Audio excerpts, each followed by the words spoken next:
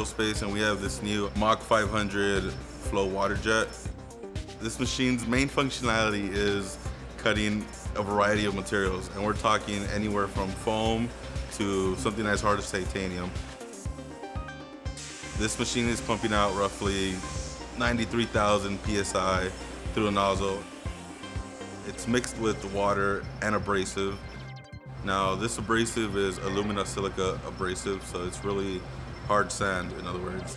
This creates a piercing effect and able to cut all types of materials.